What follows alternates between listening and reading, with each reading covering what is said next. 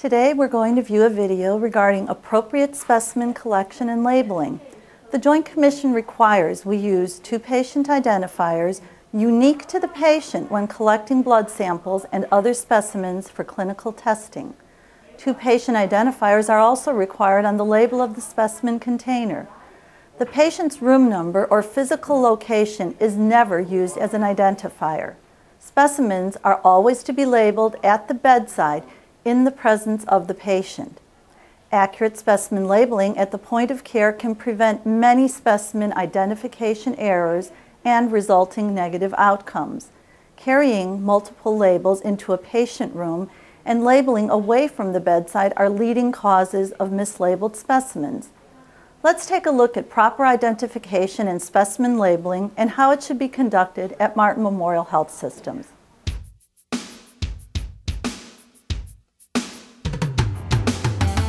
Patients must be identified using 2 patient identifiers. Examples of patient identifiers are name, date of birth, hospital account number, and medical record number. When drawing blood, the patient's name and account number are used as the 2 identifiers. First, ask the patient to state their name, and then be sure to find the 2 identifiers on the patient's hospital armband. Compare the patient identifying information found on the patient's armband with the information on the laboratory labels. The identification information must match for you to proceed with the blood draw. The laboratory labels also contain other important information. They tell you the laboratory tests that are ordered and the tubes that need to be drawn for these tests. When collecting multiple tubes, the order of collection is very important. If blood cultures are ordered, they must be drawn first. A clear top tube must always be drawn before a light blue tube for coagulation testing. The rest of the tubes needed are drawn in the order shown in this picture. Following blood draw, all tubes must be gently inverted to mix the anticoagulant or to activate clotting in the marble top tube. It is important to properly dispose of the needle immediately following blood draw to eliminate needle sticks. Once blood samples are collected, it is very important to label the tubes before leaving the patient's bedside. Never carry unlabeled tubes out of the patient's room for any reason. Place the label on as seen in this picture. Remember to write your clock code and the collection date and time on the label. Use a regular ballpoint pen so the ink will not smear. Finally, it's very important to thank the patient for their cooperation in having their blood drawn.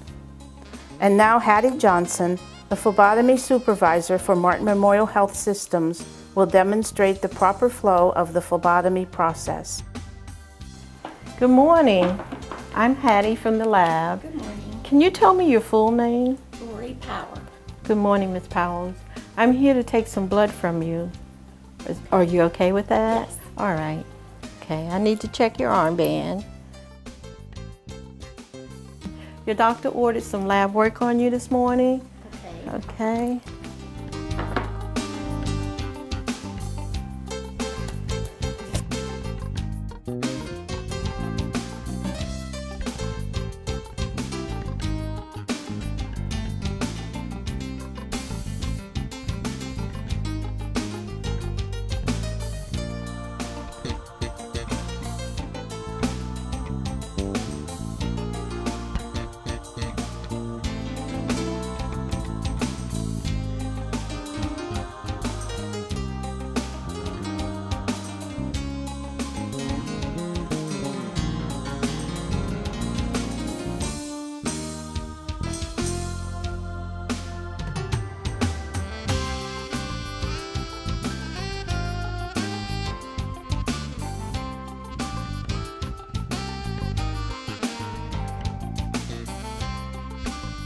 You're gonna feel me go in with the needle, okay?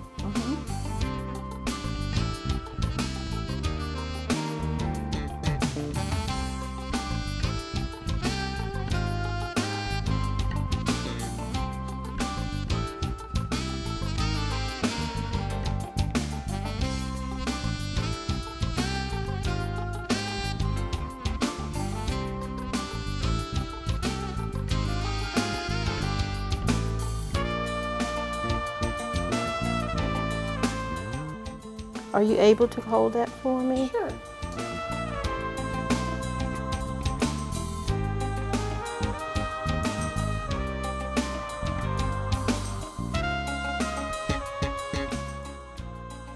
I'm going to write my identification and the date and time on the labels.